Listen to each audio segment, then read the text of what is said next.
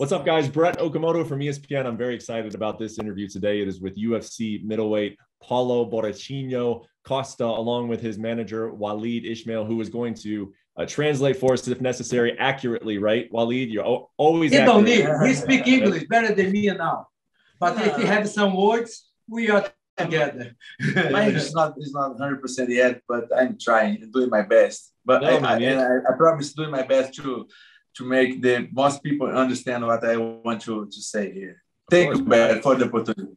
I have interviewed you before in English. You've always done a spectacular job, so I expect nothing less from today. But first off, before we get to it, tell me where you're coming to us from, because this seems like a pretty interesting place that you're doing this interview from. Yeah, I rent this place here on Rio de Janeiro. I live here in Rio de Janeiro. I'm from Belo Horizonte. It's another state. But this is a very fun house, you know. This thematic is completely different that I haven't seen ever, but I feel good here. Yeah, feel good. And you said that you were excited to do this interview. I believe, is this the first interview that you've done really since the championship fight? The title shot, yes. Yeah. After the title shot, yes, the first one with you. How come, Paulo? Why have you been so quiet since then?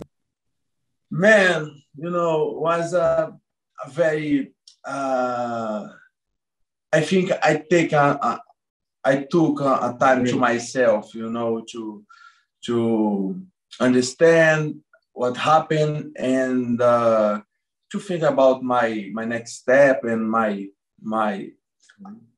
all things that happened with me after that fight. You know, was not good fight to me, you know, but I learned a lot, and I never gave up. You know, I think when you do some step back, you need to reorganize yourself, your mind, and put all things together and fix some things you need to fix to keep going forward. When you say that you needed to take some time to yourself to think about those things, can you be a little more specific? Like, what did you really need to work through in your own mind after that?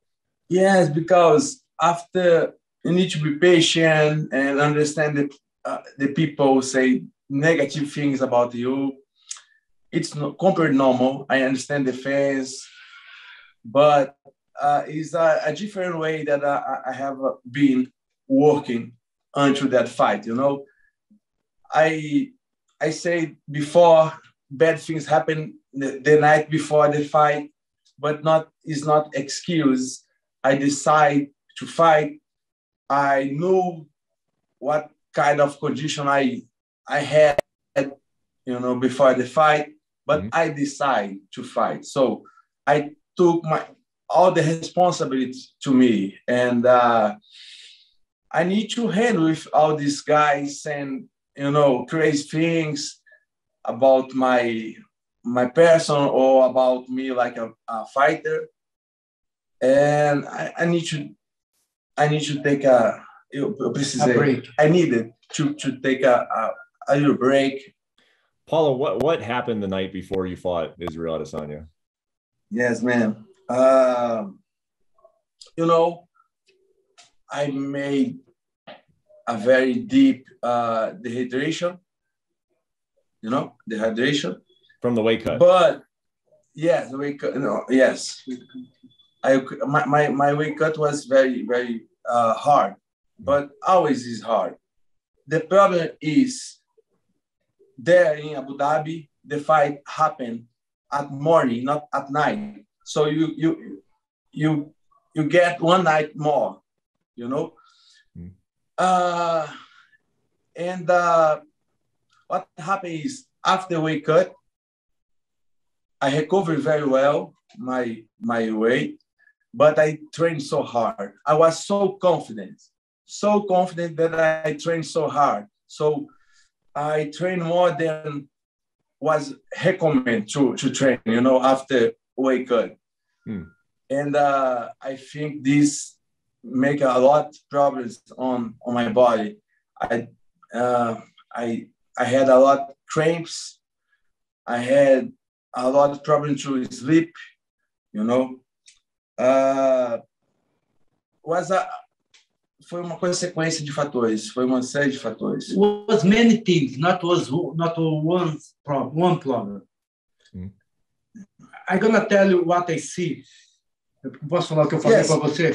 I'm gonna tell, because one day when he cut the weight, he come back very strong, but he trained so hard, and I told him, you can ask him, hey Paulo, you crazy? You is like 8 hours, 12 hours for your fight.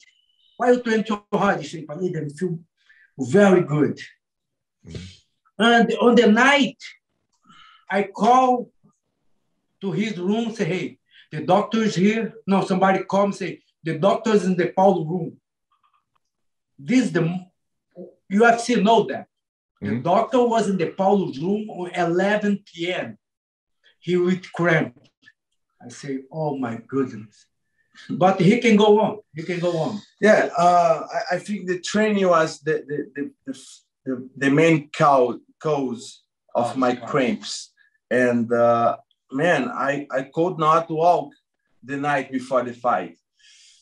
And I knew was not the good conditions to fight, you know, to do some athlete competition on high level, because I was on bad conditions. You know, I could not walk at night, but I called Valid, called Charles from SCPI, Herder, the great physiotherapist, and I had my all physiotherapist, my personal physiotherapist on the same room also. They did massage, they did what they called to try recover my body, you know, my bad condition. You always train after No. You just did it because you were feeling so good. No, yes, this is one reason. That's why I train before the fight. But I train before the fight because we have more time, you know, from the weight cut to the fight. It's like in Abu Dhabi was like 12 hours. 12 or more hours to recover. On Vegas, in the normal condition, I don't train it because you have just 30 hours. Yeah, because in Vegas, he make the weight in 9 to 11 a.m. In Vegas é menos. Não é mais tempo de recover. In Vegas, you have less time to recover. In Abu Dhabi, I had more time to recover. So I decided to train, you know. In Abu Dhabi, we cut at Friday, and I fight at Sunday morning. In Vegas, you wake up is at Friday night, right? And you fight at Saturday night. So 24 hours. So at least, yeah. And I took a supplement with a lot. Como é que fala, cara? Não é cafeína. Gengibre. Ginger. Yes. Ginger. Ginger. I took ginger to try relieve my cramps, and that ginger, you know, put my sleep on trouble. I could not as falling asleep, and I tried wine. Was my last source, you know, because I thought, man, I need to sleep because I will fight like 8 a.m. at Sunday morning, but I need to sleep a little bit. The guys will come from my room at 5 or 6, and I need to sleep at least 4 or 5 hours, but I could. The ginger cramps, I was worried about how these things happen, but eu estava decidido. He was decided. I was decided to fight. Don't care. You know, I will not let this fight fall out. And What did your team think about, like, whose idea was it to try wine, and what did everyone think about that? What do you mean?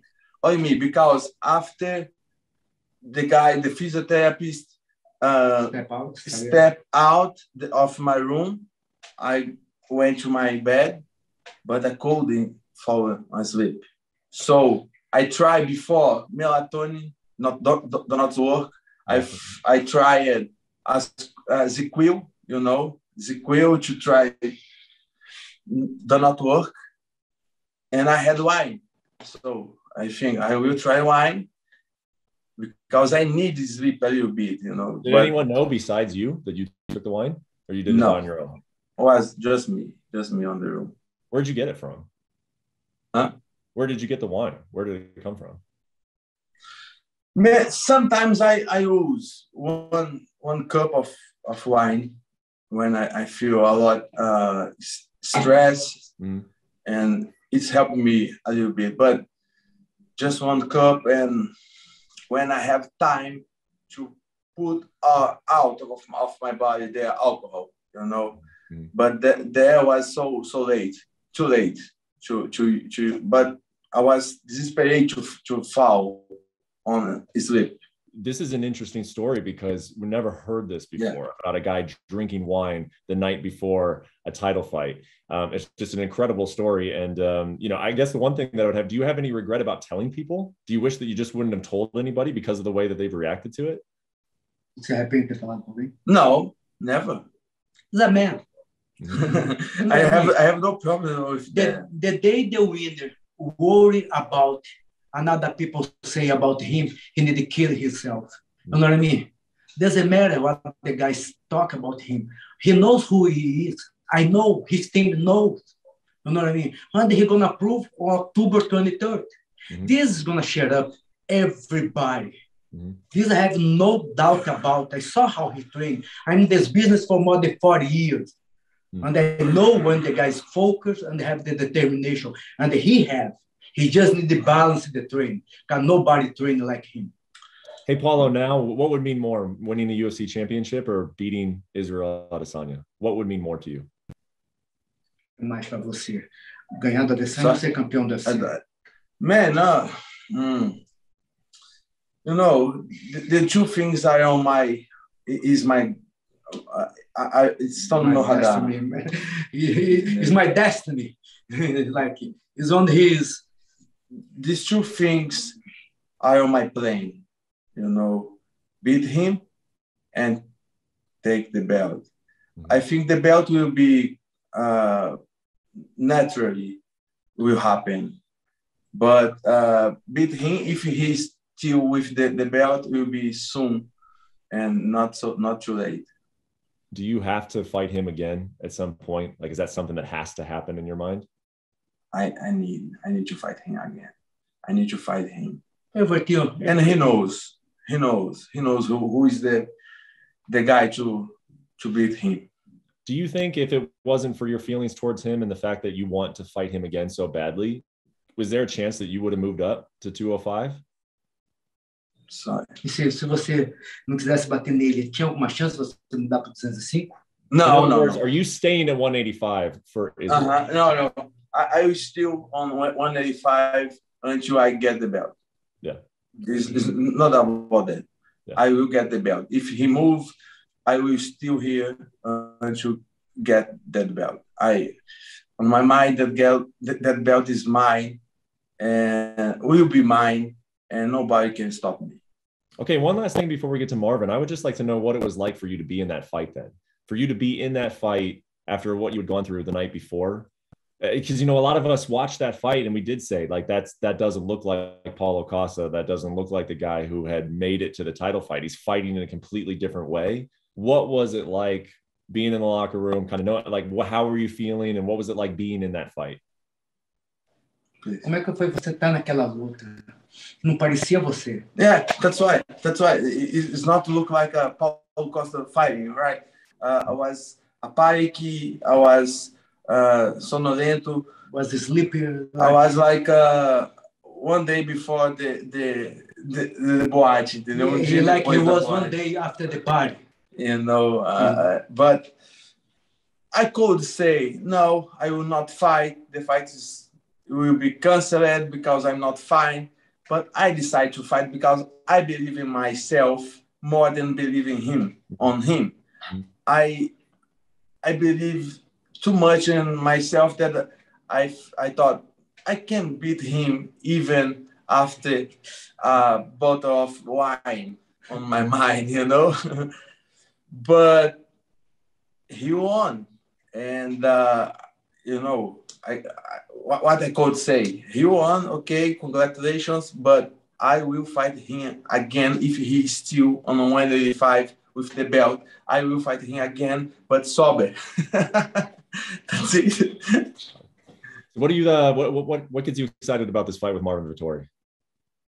Oh, it'll be a nice fight to prove to everybody who can beat Adesanya next.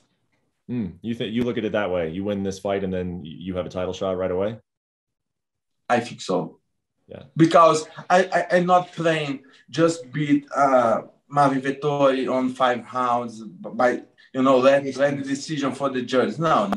I want to finish the fight very quickly.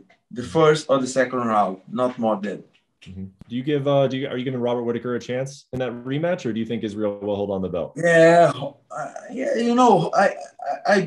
am not injusto, como é que fala? Unfair. I think Robert he made his way to the title shot. I can wait for him after him. Okay. I got 2 more things to ask you about, Paulo. One is your hair. Twitter was very interested in they saw photos of your hair, a transplant of some sort. Can you describe what happened with your hair? I made a transplant hair, You remove some part of your hair here, back, and put some fios. Put some hair on, where you need to. It take off 3 days. How many days it take off? Yeah, 3 days, and I was back on the work. How come, man? But I hope on the day of the fight. But he continued bald. His doctor was bald. I never see that in my life. No, you go to the doctor's a bald. Just for now. I hope when I fight Marvin Vettori, my hair will be best than now, beautiful than now. And you're happy with it? You're happy with the way the procedure went? You think the hair looks better now? Sorry? Tu ficou feliz como ficou o teu cabelo? I am still on process. This takes some time, like 1 year to take 100%. But I have 2 months only. But okay. You want to be a model, hey Brad? You want to be a modeling, Brad? Well, what I mean? He's a warrior and modeling. I'm happy because I don't need to care about to do something or put gel or como é que fala arrumar, pentear. He don't want to like dressing up. Just put the shirt, the legs, and go training and come back. I hope by the time the fight comes, the hair looks exactly how you want. Usually I say like good luck in fight camp, but this time I'll say good luck with the hair. And Paulo, yes, Brad, they're gonna beat you up, Brad. Guys, one last thing to ask you about, and I think it's good that you're here, Waleed, as well. Paulo, you went online and you said some things about your UFC contract. Can you just tell us how you feel about your UFC contract and how you feel about pay in mixed martial arts in general? I am so focused on this next fight to prove also for everybody who I am. I was on the very good way to transform my career very quickly, but I did some step back after my title fight, and now it's time to take the time that I have lost. This is time to change everything and to. I think Dana White in the UFC knows my value already. He knows how many pay-per-views or whatever I can sell. and I can engage the defense with my fights. And this will be a great opportunity to put my piece on the table, you know, on the game, on the chess. Because I'm gonna talk now about that. Yeah. We have the conversation. You know what I mean? Paulo is gonna be like he deserves everything he won because he focused, have determination. He got charismatic fighter. He's talk to the truth. You know, like you asking him, hey, you talk about wine. You know, he's a man. He don't care what people say about him. He tell the people what happened, how much when he gonna fight. He have the desire of a warrior. You know what I mean? Mm-hmm. And I told him, and he knows that. He told me too. My focus now is the fight. When you talk about money, this take the focus out. We don't talk about money. Mm-hmm. Because one thing you can be sure, UFC support you when you submit or knock out people. That's it. You know what I mean? People say about the noise, this or that, but if you go there now, I told him, destroy Vettori, we're going to sit with the boss because he care who knockout and submit people. There's no doubt about. Believe me, I from this business before it's a business, before it's a sport. And like, you know what I mean? He focused to the fight. You're going to destroy Vettori. What I told you. I tell him, he told me yesterday, if you go to his Instagram or my Instagram, he say, everything or nothing. You know what I mean, Brad? Mm-hmm. Everything or nothing, October 23. We cannot talk about money right now. Mm-hmm. You need to destroy Vettori. This we're going to talk. We're going to come back. The most important, shut up. Shut up. Everybody talk bad things about him. Because one day of work, the people so bad. You know what I mean? I don't care who is against.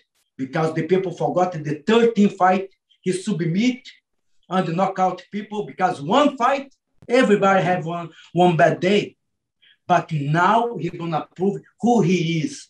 And for sure, the boss is going to be very happy because he knocked out Vettori. You imagine how much you're going to say Adesanya and Paulo too? How much you think you're going to sell? I believe it would do very well. I do. Very well. It's going to be all the record because, you know what I mean? What Adesanya did in the end of the last fight is very strange. Yeah. Very, very strange. You know, if I like it, today I look at Adesanya, I like him because he's a strange guy. You know what I mean? But the focus now is Vettori. He don't think about nothing. If I told him today, hey man, relax, we are in pre-camp. Nobody trained like him. All right, Paulo, well, let's end it on this then. Tell me what is going to happen on October 23rd. What are you going to do to Marvin Vettori? Man, I think about myself like I'm like a gambler, you know, when I go to the casino and put all in always. This is the kind of fighter that I am. I go with all in always. I am put my life on this sport for a long time ago, and I'm not here to be part. I'm here to take over. McGregor say that. I like that. Will be a wild fight. Wild. You understand? Savage. Everybody will see the old Savage Paulo Costa going forward and so aggressive and sober. And everything or nothing.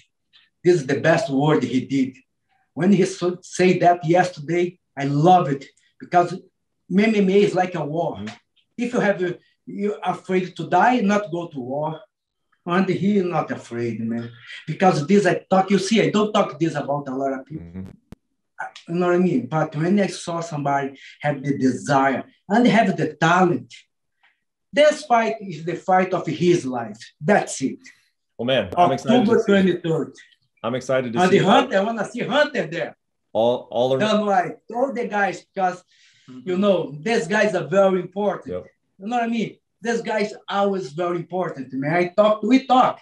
I talk to Paulo. This guy, when you do good, you knock out people and submit. The guy give you the value. Yeah. Give what you deserve. That's what they love in this sport, man. So I'm looking forward to the fight October 23rd. I appreciate you guys talking to me very much. I'm looking forward to the aggressive, sober, and with the best player in the UFC, Paulo Costa, taking on Marvin Vettori. On sober, longer hair, everything great, everything okay, and nothing will be Costa we know on the way to make a great fight. But you fight. need to say what you said. Tell me yesterday. What you tell me yesterday, but everything. Everything or nothing. Always. Everything or nothing. Always. Everything or nothing, October 23rd. Thank you guys so much. Appreciate it. Thank you, brother. Enjoy Rio. We will see you in Las Vegas in a couple months, Paulo. Thank you. Yes, sure. Man. God bless you. God bless us. Take care, guys. Take care, brother. Thank you so much. Thank you, brother.